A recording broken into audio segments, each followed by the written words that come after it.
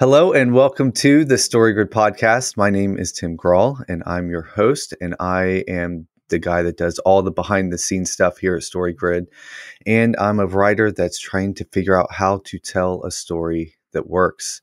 And joining me, I have three people joining me. Sean Coyne, he's the creator of Story Grid and the founder of Story Grid. And he wrote the book, The Story Grid. And then we have Danielle Kiowski. She's the Chief Academic Officer at StoryGrid Universe. And we have Leslie Watts, the Editor-in-Chief at StoryGrid Publishing. And Leslie is the one that's going to be leading the way this week as we dive into point of view. So Leslie, I'm going to let you take it away. Okay, great. So I want to start with the big picture. We're going to talk about point of view analysis today, but I want to walk us back from where we've started to where we are now. So we started with the 5 genre clover leaves, and from that we generated what we now call the POP, and that's the proposition of possibility. And that proposition of possibility, or POP, is what generates and constrains the problem space for the story. And the cool thing is that it also generates the spec sheet for the author. So that brings us down to narrative device. And with narrative device, we take that POP and we generate and constrain what I would call the communication space in the narrative device. And so within that space, we're looking at communication from the author, who is a specific identified role, to Sam, our single audience member, who's also a very specific person. And Sam has a problem, and that problem is reflected from the problem that we identify in the POP. From the narrative device, we get what I'm calling right now an as if. So it's as if, then we have a communication scenario. So in Eyewitness by Ed McBain, the short story that we're looking at and that we're helping you to use as a model for your own short story is it's as if a seasoned detective is acting as a sovereign threshold guardian, sharing a written report with a young officer who has information that could bring someone to justice, and who wants to know how to signal that, how to send up a flare, so to speak, without becoming a target. So when we're moving from we've got, again, the 5 genre clover leaves into the POP, into the narrative device. Now we want to transfer that, or translate that into the point of view, which are the technical choices globally that we use to enact the story on the page. So it depends on what we're doing. If we're analyzing a story, we look at the text, and it's nice because it's easy. But when we're generating a story, we really have to work from that as if that comes out of the narrative device, and then consider what person, what tense, and what mode choices make sense. So when we're looking at point of view, again, we're looking at what is the point of view, what is the person, and the sort of broad options are first, second, and third. There are options within that, obviously. There's third omniscient, there's a dramatic mode, which is also third. And of course, second is hardly ever used. For lots of reasons that we won't necessarily get into today, but from reading that we don't have that very often. So that's the person, the point of view. And then we have the tense, which can be present, it can be past, or it can be future. Obviously present and more so past are the typical tenses that we see. And then the primary mode is when we're looking at the mode, we're looking at showing or telling. So that's kind of the broad overview of what we're doing and what we're engaging with today. So because we're analyzing a story, not generating a story from scratch, we want to look at the text, but we want to come at it through the narrative device. So if you're thinking, Tim, if you're thinking about the seasoned detective who's acting as a threshold guardian and he's sharing a written report, then we want to think about what point of view makes sense in that context. Were you asking what is done in this particular story, or are we just asking globally from that place of a narrative device, which one should we be choosing? Well, we want to talk about both. Okay. So what do you see when you look at the story? It's first person because he's using I. Right. So is can you think of reasons why that makes sense for this story given our narrative device? Well, first off, the author, who is the seasoned detective, um, he's giving a report of something that happened to him. So it makes sense for him to tell it. Nobody likes a person that talks about themselves in third person. So it makes sense for him to tell it as if it happened to him with using words like I, using the first person. Um, and then I think, especially as giving a report and what we talked about last week, where we were talking about the way he threaded the needle of giving a report without drawing a conclusion. Um, I think, a lot of times we'll just say, well, this is just my opinion, or this is just what I saw. It maybe isn't what actually happened. So by him taking responsibility for what he saw, but not drawing a conclusion, it leaves this space of like, he's not saying this is what happened. He's saying this is what I saw. Um, Yeah, that's great. Because what's really interesting, I think, about this story is we have a first person narrator who is not the protagonist. And Capelli in this case is serving as a witness. And that's kind of what these reports are, right? A report is not, by nature, these police reports are something that, right, the officer is saying what they did, but what's most important is what they observe. And so we've got really interesting different levels of witnessing in this story that is about witnessing. So that's really fun. But so we've got a first person narrative that is acting in a way, or it has some third person sensibilities because the focus is not on Capelli and what he does. The focus is on Struthers and what he does. Sean and Danielle, do you have anything you want to add to the discussion about the point of view in this story or generally? Well, I would. I'm going to turn it over to Danielle, but a couple of things that come to mind for me being the blue guy, and the blue guy means that I look for archetypical patterns. I look for the big sort of macro picture, and what I see that the point of view does is that it enables it's the place by which Sam experiences the story. So Sam is going to feel through the story by the point of view. So the point of view choice is very important because it's going to regulate Sam's experience. So when we hear, let's say somebody reports and they do use the third person, when we hear that, we have a different experience than if somebody shares a personal story, right?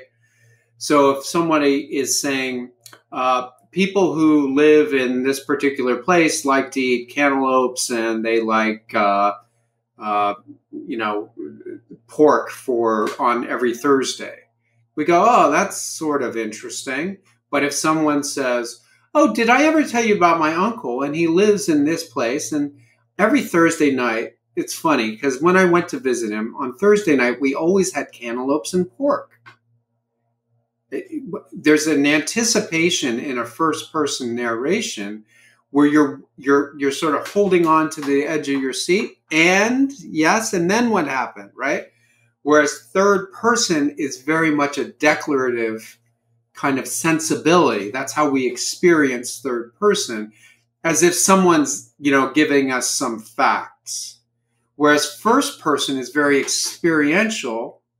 And so there's a lot of advantages to first person narration because it really brings Sam right to the edge of her seat so that she's almost experiencing it as in a similar continuity as the description of what happened.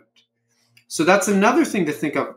Point of view, it can be tricky because when we're analyzing stories, as you said, Leslie, it's pretty easy to pull out, well, there's an I there, so it's first person.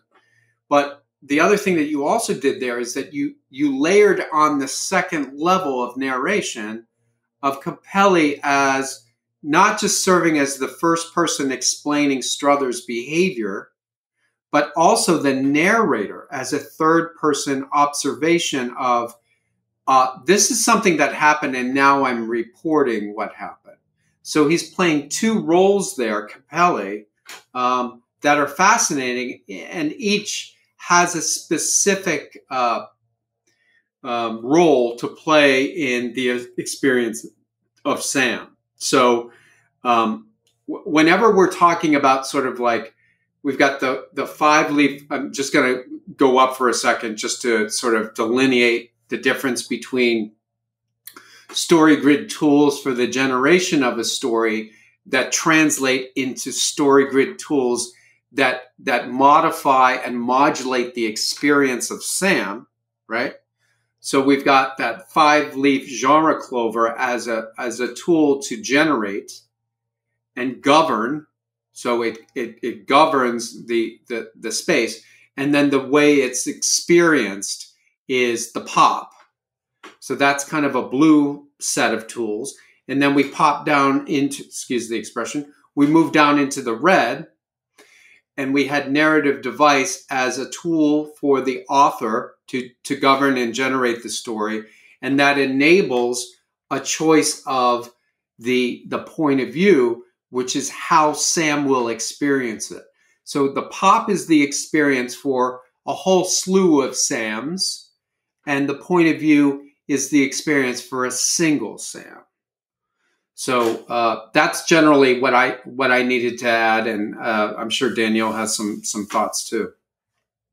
Yeah, I do have some thoughts about the difference between first and third person. So one thing that comes up for me is to look at the context of the story and the point of view, not the context within the story, but I'm talking here about the genre context, and look at the point of view as a member of that genre. So what we find generally with these kind of gritty crime novels or with private detective stories, things like that, a lot of the time they're first person.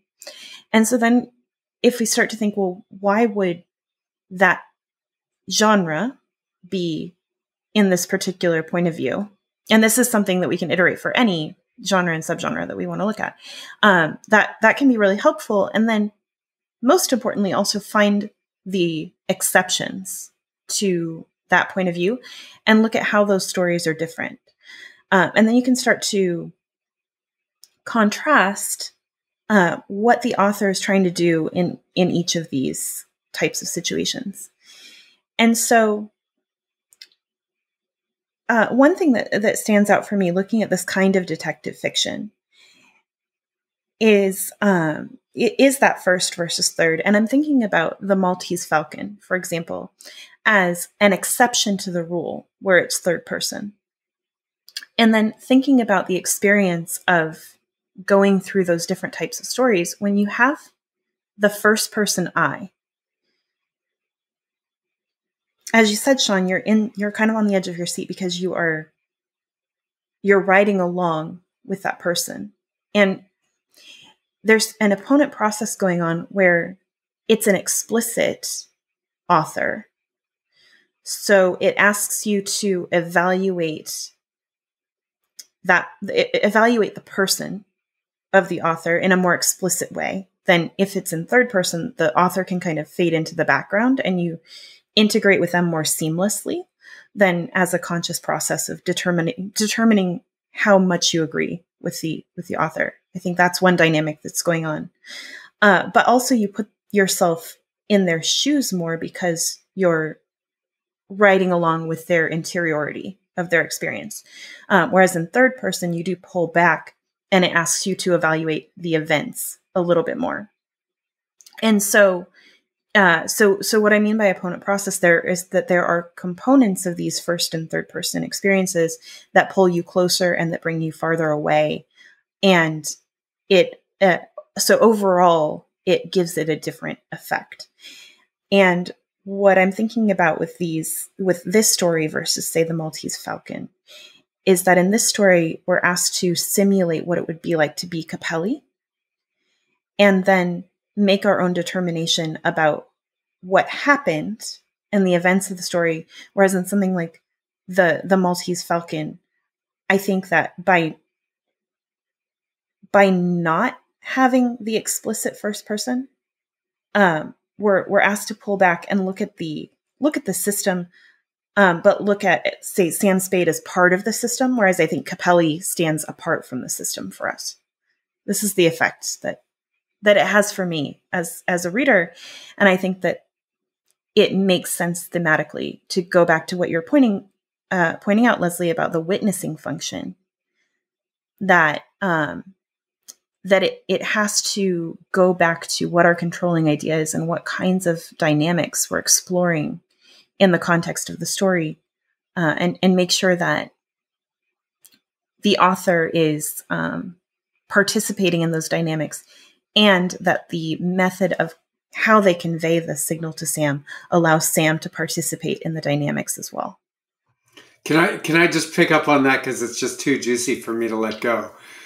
This goes to something that you like to talk a lot about, Leslie, and I love when you do, is the transparency to opacity shift, right?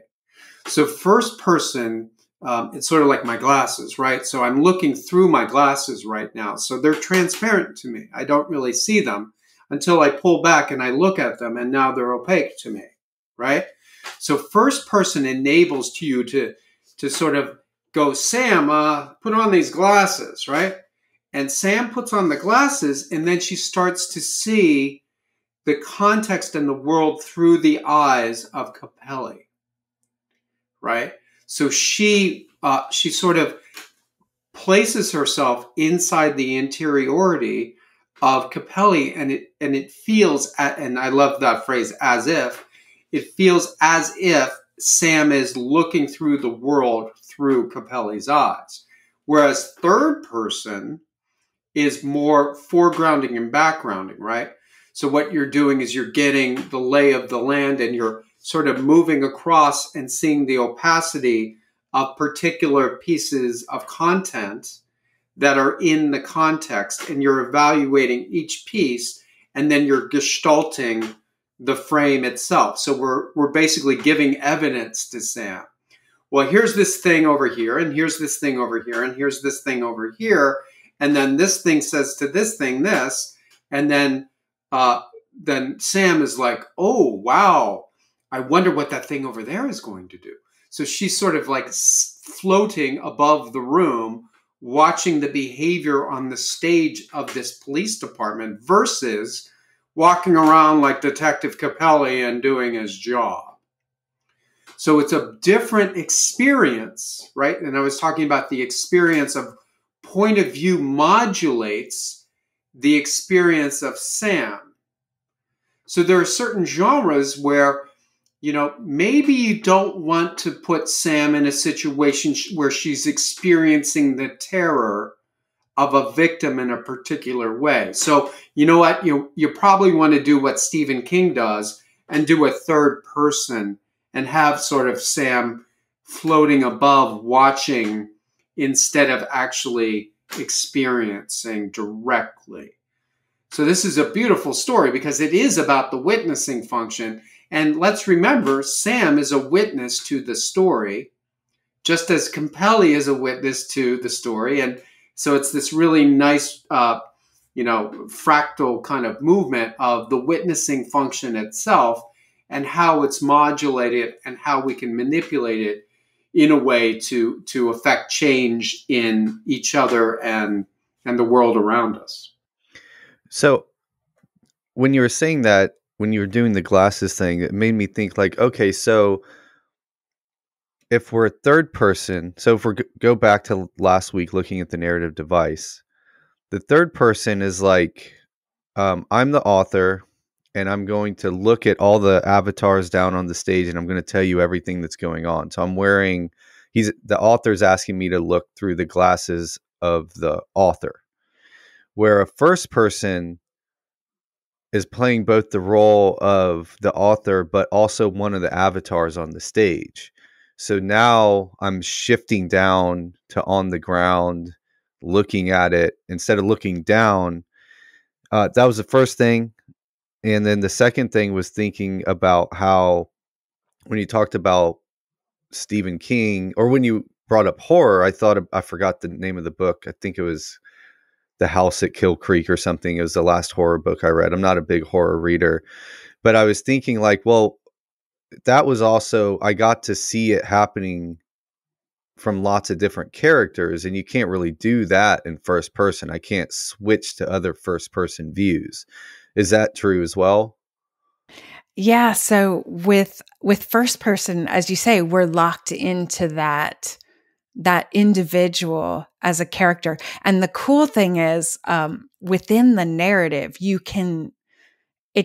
it takes very close reading, and it's difficult. So I just want to say that right up front. But we can see when, from the text in a masterfully written story, when it's the author who's talking, and it's, so it's author Capelli, and when it is avatar Capelli, right? So when author Capelli is pointing down to, we've talked about the tabletop for the narrative device before, and where we have the author on one side and the single audience member on the other side, and the author is manipulating the salt and pepper shaker and the little sugar packets on the table and directing Sam's attention there.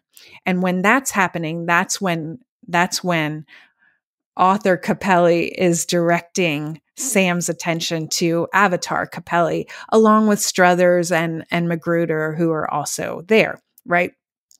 And so you can tell that from the narrative, and as you say, that there is this limited perspective, right?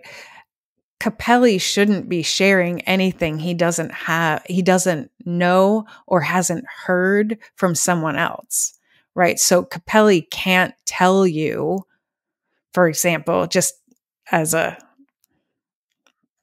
for example, Capelli can't tell you exactly what Struthers saw.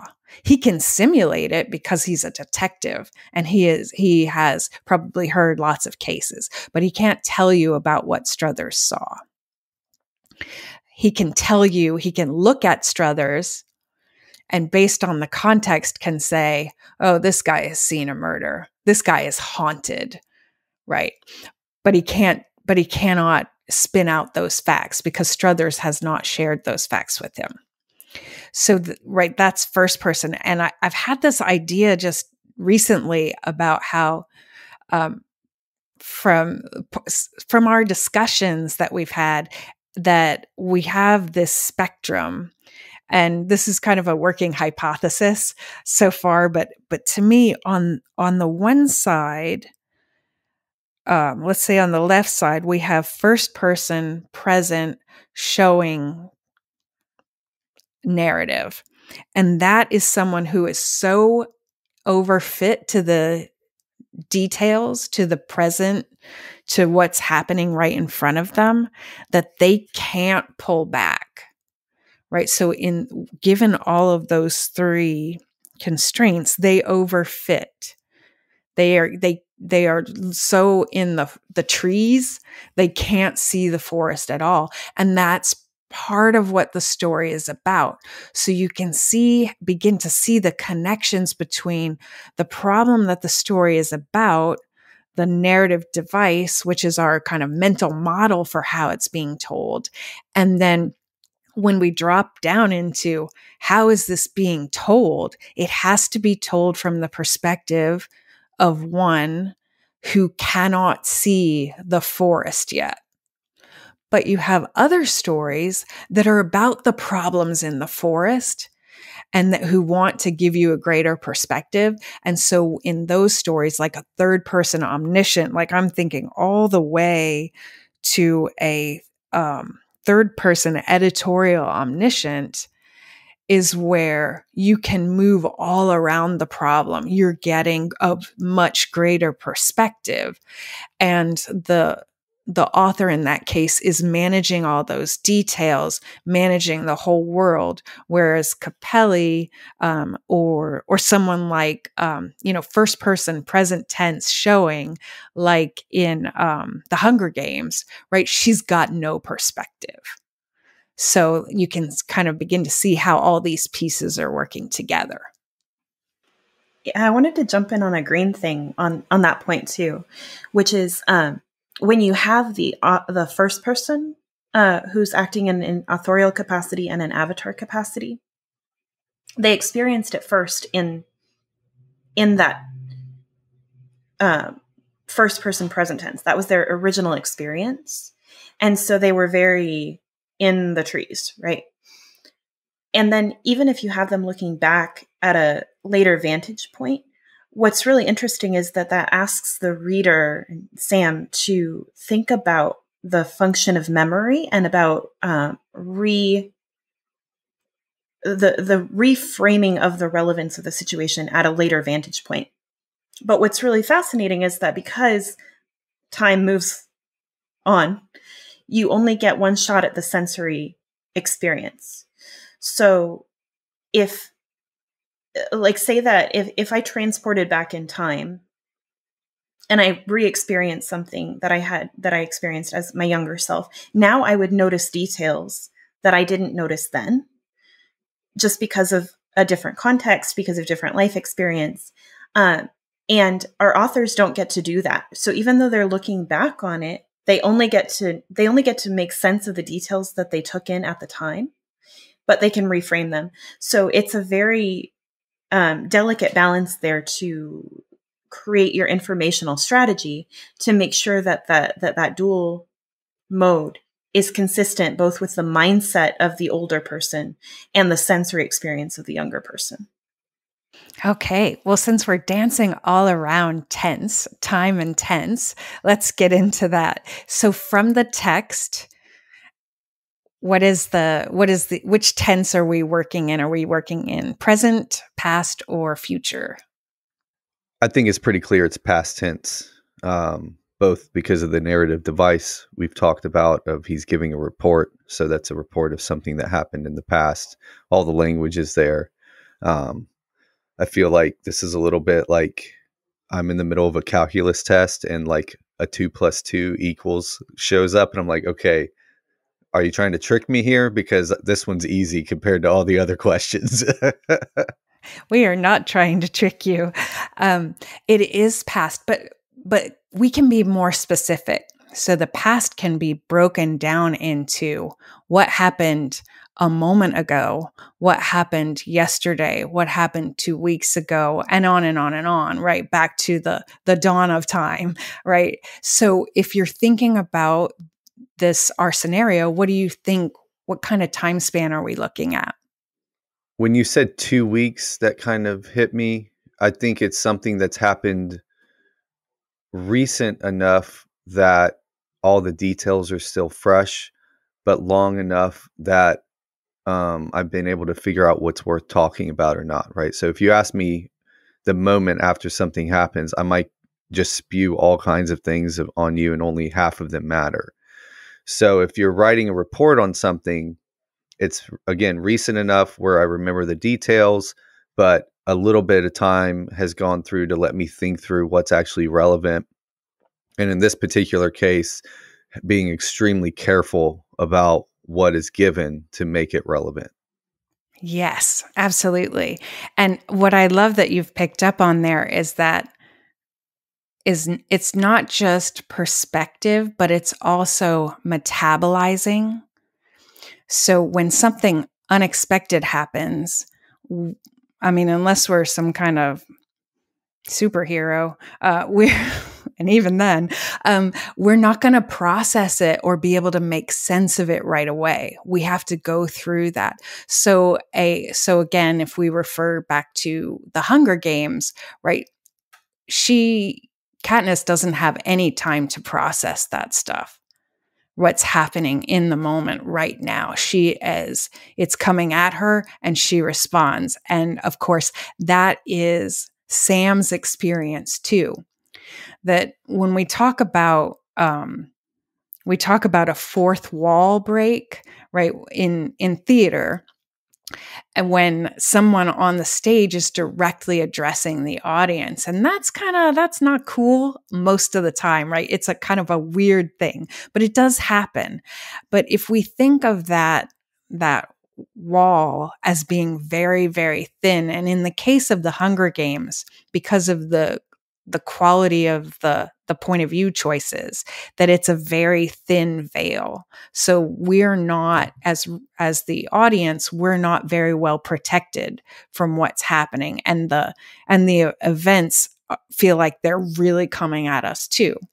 Whereas if you have something, events in the distant past, the physical effects of that have already played out. So we're not so, it doesn't feel like it's coming at us in the same way.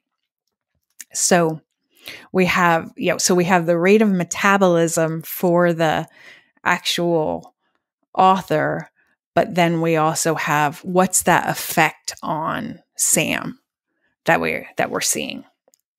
Well, and since you brought up the fourth wall, I think it's worth talking a little bit about and when it makes sense to break it, because whenever I think fourth wall now, the first thing that pops in my head are the Deadpool movies. And I don't know if you've seen them, but like none of the other, superhero or movies break that fourth wall that I'm aware of, but Deadpool does it, and it creates this aura of like none of this is actually very serious or matters, because he's constantly just joking with you about the fact that what you're seeing doesn't matter. And I mean, they do it so well because it's even in the credits where it's like, directed by some douchebag, written by the real heroes. And then like, he's like making fun of Wolverine in it, which, in real life, Ryan Reynolds has this fake beef with Hugh Jackman.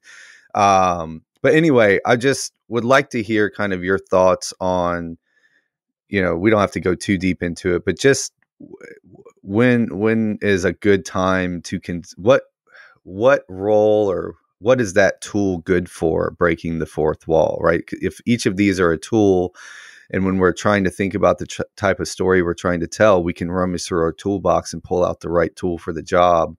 When would you reach for that breaking the fourth wall tool? Oh, that is such a great question. So if we think about what functionally breaks the fourth wall is using second person, whether we are actually using the pronoun, you ought to do this, or, that kind of thing. When we're talking directly to someone, it's because we want a response from them. We need something from them, or it's going out to someone so we can get something back. So it's in the context of a confession, and this is just in human communication. We're talking about confession, but we're also talking about when we're making an accusation. And we could be imploring someone, right? You have to see this, like when you have somebody by the lapels and you're shaking them to try to get them to wake up. That you also see this in literature. You see it in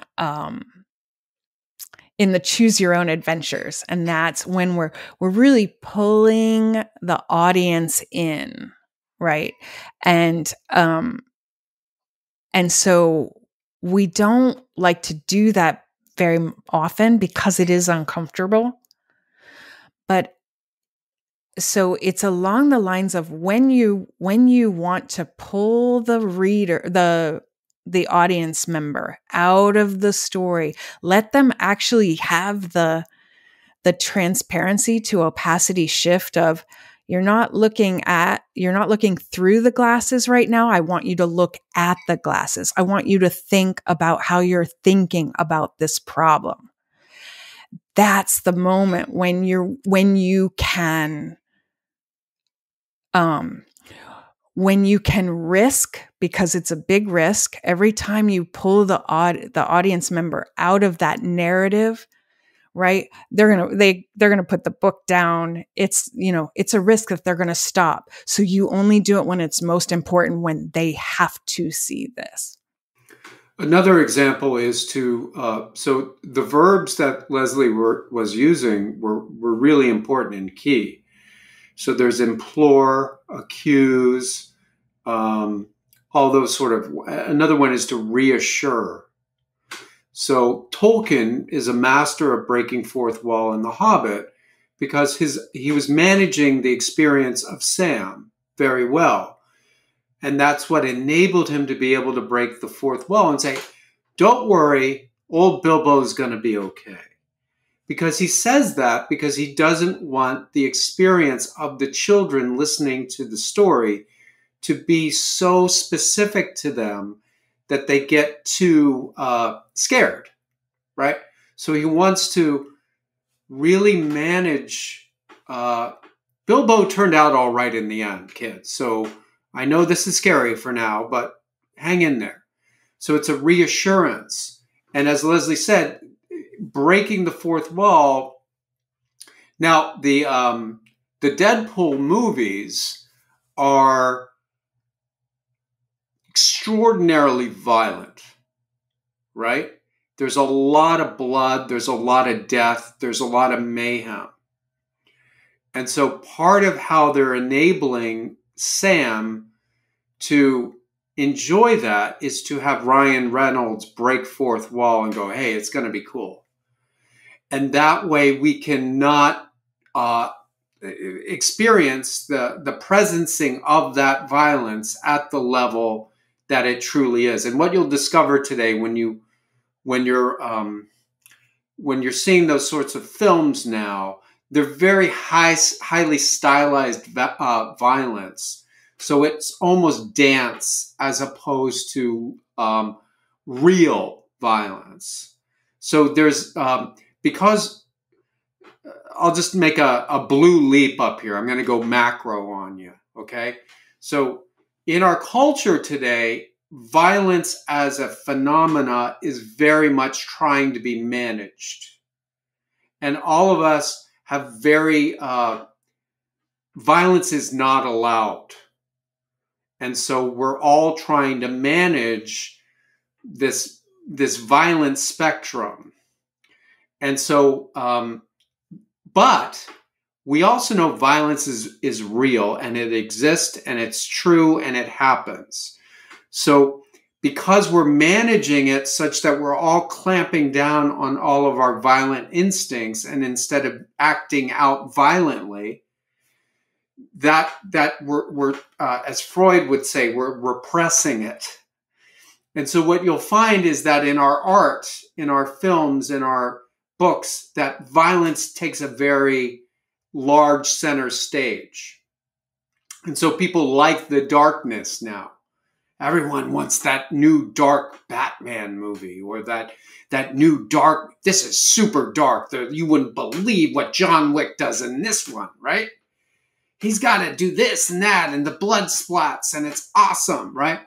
And so we have to have a means by which we can metabolize the existence and reality of the violent truth of the world, because the natural world is a very violent place.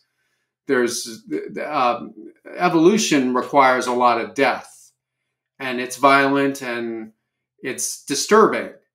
So because we're clamping down and commanding and control the violent impulses in our culture, our art starts to reflect the lack of our being able to witness that, if you will. So part of the fourth wall breaking for Deadpool is to enable us to get our violence recognition system and to recognize the patterns of it without it becoming too traumatic for us emotionally. And then we can walk out of the movie theater and have dinner without being like, whoa, holy guacamole, that was violent, right? And we can laugh about it. So, I have thoughts about that, ethically, but we don't need to get into that. But that's another reason why you have the fourth wall break. Initially, I think the fourth wall was sort of broken by Greek theater when they would have Deus Ex Machina, and somebody would come on and say, and then the god Apollo came down and solved these problems for people. So it has a very long tradition, and it's about what? Managing the experience of Sam such that the present or the past or the future is not too traumatic. Just traumatic enough, but not too much. Just exciting enough, but not over the top. Just enough anxiety, but not too much, right? So it's this very tight dance of modulation of experience of Sam that we use point of view to help us modulate it, right? So you've got your person, what person, and then you've got your tense, and then lastly, I'll turn it back to Leslie, unless Danielle has anything to add there. No, I think that's a really great exploration of what happens with that fourth wall break, and we've talked to. Well, I guess I do have a thought to bring it down to the green too. Is about that we've talked about all of these different things that the fourth wall break can do. We've talked about, and they run the emotional spectrum from imploring to confession to reassurance, right? All of the things that we've talked about. And I think that it's worth just noting that this is a very, very powerful tool, and it is it's not specific in that it runs that full spectrum. So when you're implementing it, it's very important to consider all of those potential effects and be very careful with your language, because you don't want to come across as condescending if you are trying to be reassuring. You don't want to come across as confessional if you want to be imploring. And so when we talk about really fine green, meaning on the surface, word level kinds of analysis and considerations, we do that in particular in key moments of the story. And any time that you break the fourth wall, you create a key moment. So even if it's a lower energy time, by doing that, you make it really pivotal for your audience. So just a word of caution that if you're going to do it, you have to be very careful, because it is a very, very powerful tool. Okay, so now we move on to the mode, and that we have two options, but it's more like a spectrum. So we have showing and telling. So what do you see in the text? And then how are you making sense of that in light of the narrative device? Well, so for this one, I had to go back to the article you wrote about narrative path, and specifically about the point of view and mode, because I get these kind of mixed up. So you said showing is an objective and immediate mode that creates the effect of being present and observing the events of the story. and telling is a subjective mode that readers experience as if someone or something is collecting, collating, and sharing the events and circumstances of the story. So when I was thinking through that, I landed more on showing, because this is an objective, just the facts telling of the story. You don't hear anything about Capelli's emotions or thoughts or feelings about what's going on. But at the same time, this is where I get a little iffy, because even it's one of these things, to make this about a much bigger subject. When people talk about, I wish we just had objective journalism. And it's like, well, even just choosing what stories you're going to tell is a form that moves into subjective immediately, right? There's too much going on in the world to keep track of. So just by you choosing what stories to share, you're being subjective, even if once you're in there, you're as subjective as possible. And so in this, it's like it comes across as objective, but still even what we talked about last week, it's obvious he has an opinion, and he's trying to give the opinion without directly giving the opinion. So when you said it was a spectrum, I kind of like that, because so I feel like if we're on a spectrum of showing and telling, it's definitely on the showing side, because he's not forthright with his feelings and emotions and thoughts on things. So he's just giving you what happened. But there's always going to be an element of telling, because by choosing what to put in the story and what not to put in the story is a subjective experience. Yes, absolutely. That's a great point. And so I would say the spectrum is important. And also I would say, when we're talking about objective or subjective, is what are we simulating, right? We're simulating someone in a report where they are trying to present the facts objectively. Now they have as you said, they have a point of view. Capelli has a very clear point of view, and that he is trying to pepper sprinkle in between the lines, so to speak. But he's simulating a document that should give only the facts, because and police officers are, from my experience from my other life, is police officers are very careful about what they put in reports, because these are going to be introduced in court, because they are discoverable. And so they do their best to just state what have I actually observed? What have I actually learned? And so that's what we feel. So if we talk about it in the sense we get from it, or what we feel from the narrative, it is toward what we would say the showing end of that spectrum. And the showing, like if we talk about very extreme showing in narrative, the dramatic mode is like a camera, right? But even a camera has a point of view, because someone has placed it in a certain position to record events to record events from a perspective. And so in that, there is always a subjective element, but it is a lot more objective than, say, the bedtime storyteller,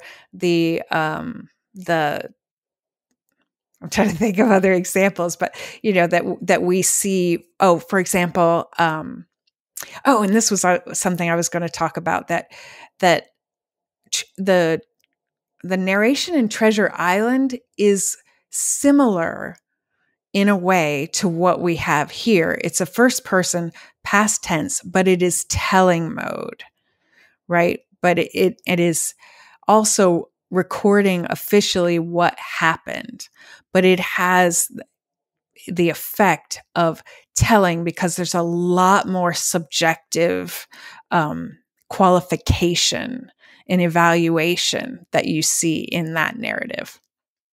Yeah, I'm reading right now The Shadow of the Wind, and I feel like now that we're having this discussion, I feel like that lends more towards telling. It actually makes me think of the show The Goldbergs, because all the characters in that show are so over the top, and I was always curious, like, man, all these characters are so over the top, like crazy over the top. Why does this work so well? And then when we were first going through the 624 analysis, and you were teaching me it a few months ago, I was like, oh, it's because he's telling it from like the 8-year-old version of himself, right? He's going back, and from his point of view when he was 8, everything is over the top. And I feel like that with The Shadow of the Wind is it starts when he's like 6, but most of the story is when he's like middle teens, and everything is bigger. Everything is, this person is the smartest person I've ever known. This place is the most horrible thing I've ever seen, because it really is, because they haven't gotten old enough to have, more experience.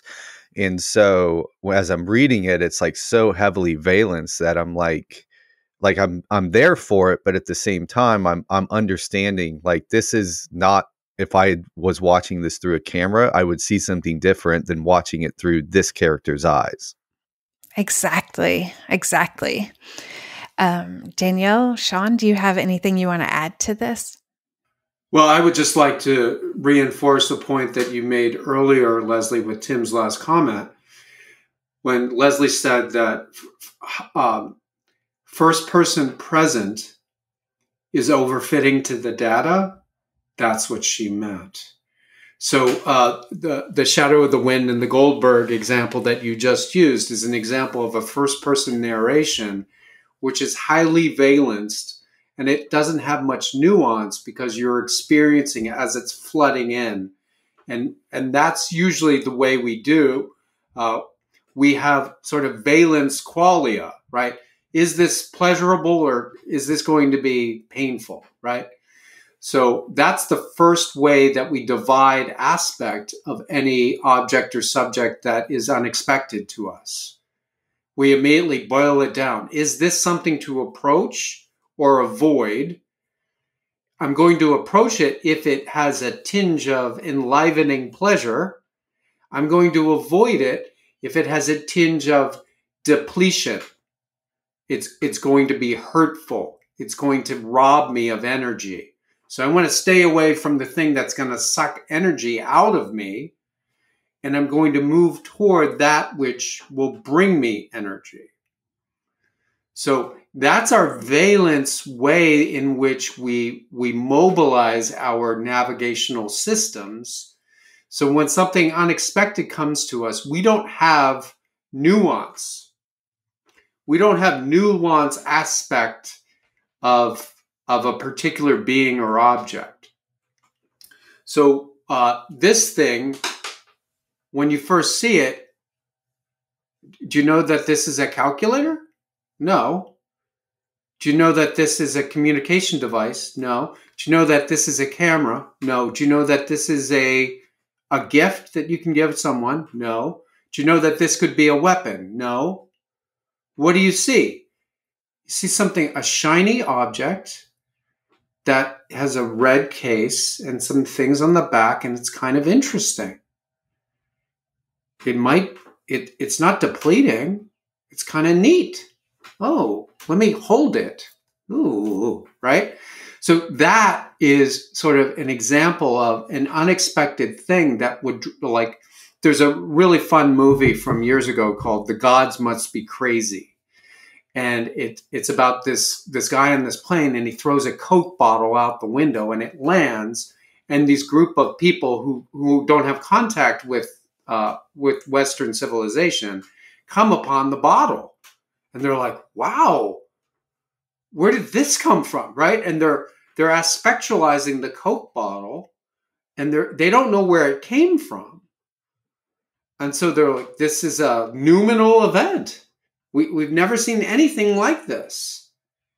And so they initially are like, should we approach? Should we avoid? What should we do? How should we handle this? Is this pleasure? Oh, I can make a sound out of it. It's a flute. oh, I think it could be, it knocks me on the head, right?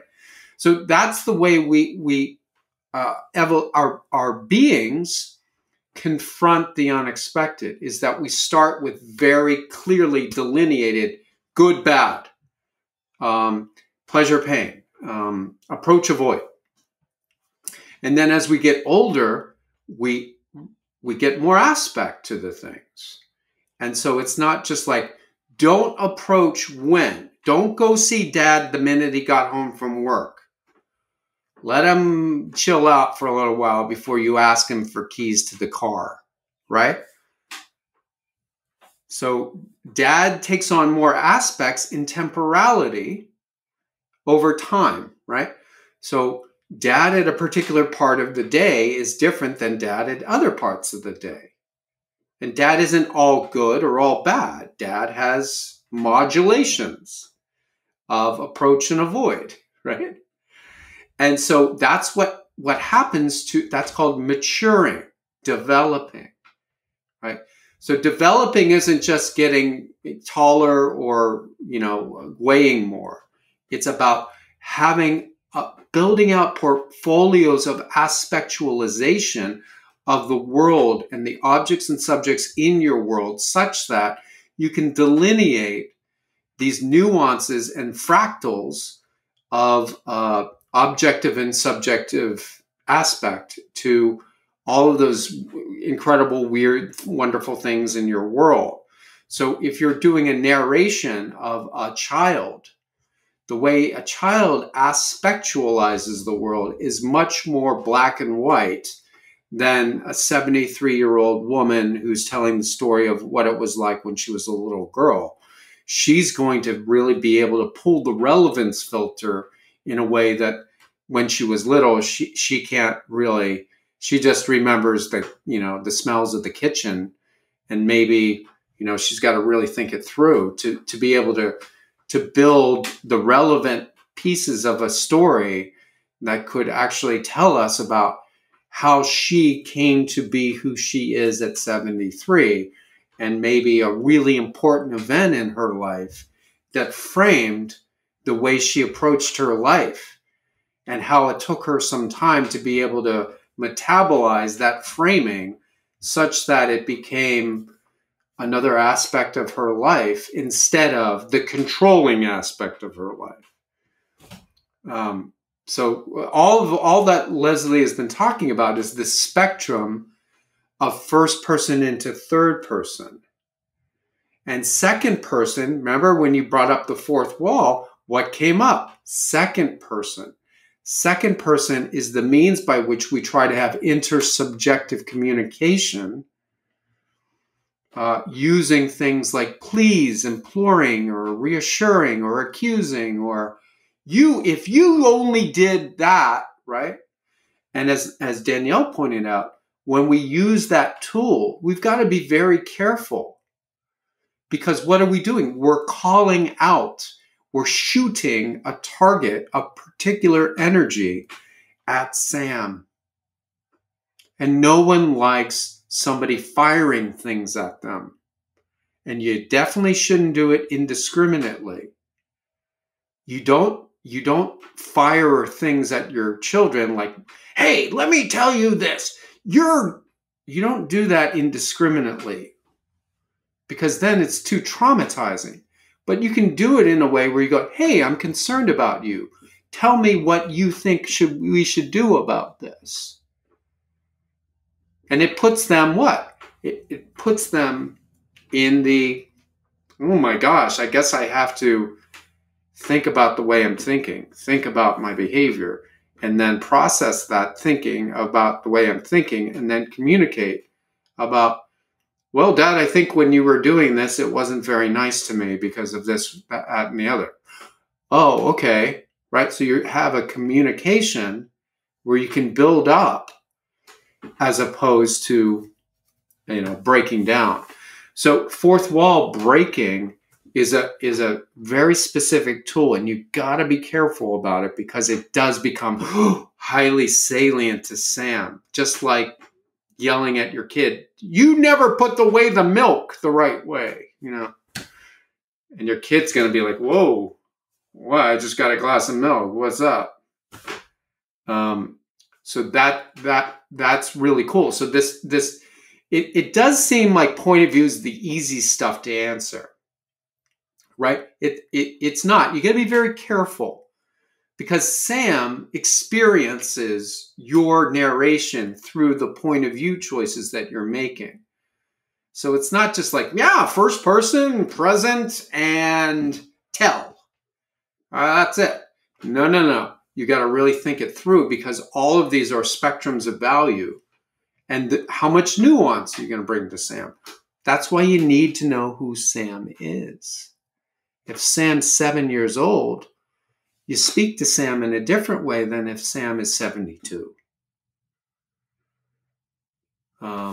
Because the 72-year-old Sam sees the world in much more bright, much more nuance than the 7-year-old Sam does. Yeah, I also wanted to pick up on that and talk about. We've talked about the author and their position, and talked about Sam, her position, but we also have the relationship between them, and that affects the mode as well. So when we have telling, Sam gets all of the evaluations of the author and gets a lot of help from the author to figure out what is going on. And, Tim, as you pointed out in this story, it's leaning towards showing where there's not a lot of evaluation. So then who has to do the evaluation? Sam. And when you're asked to evaluate something, the feeling that comes across is it's an evaluation of your evaluation. It's a test, right? And so what I want to do is connect that back to what we talked about in previous weeks about what's the narrative device. And we talked about the difference between a mentor and a threshold guardian. And when we talk about archetypes like that, they're roles. They're not people inherently. So one person can play a mentor role at times, can play a threshold guardian role at times. So you could have the exact same author and they could be in a mentor role or they could be in a threshold guardian role. And what's going to determine what role they're playing is their relationship to Sam and their intentions in that relationship towards Sam. So when we have something like Treasure Island, where it's more about the avoidance of pitfalls, it's more about giving Sam a caring hand up in the world. That's going to be that telling mode where it's this prepackaged evaluation. This is how you should see the world. And then through the psychotechnology of story, it avoids being preachy. It avoids being propositional. Just don't be a pirate, kids. But instead gives them a way into that story where they'll pick up that evaluation of the author. Whereas when something is told from a threshold guardian perspective, like this story, there's care for Sam and management of Sam's experience, but there's also a defense of the context. It's about giving Sam a test to make sure that this Sam is right for the context. So when we talked about it being a young detective or someone who's on the cusp of entering this context, the author is giving Sam an opportunity to show whether she's ready to be in this context or whether she should wash out. And that's born out of that dual consideration, where we could imagine that someone who really cares about, like, say that we have the same author, but it's Capelli's nephew who's joining the force.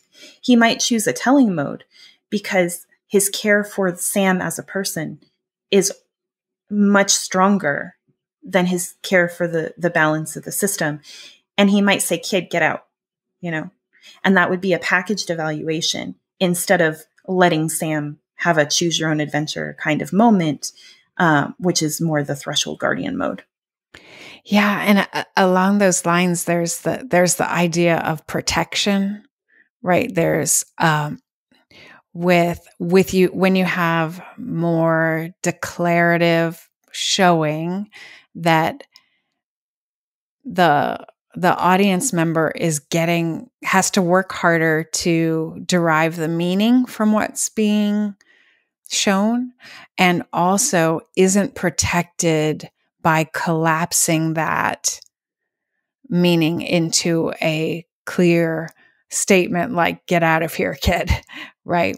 And in showing evaluative, that the author is packaging that, is protecting Sam from the harsh details, because, that are context dependent, but it's part of that package. Yeah, that's great.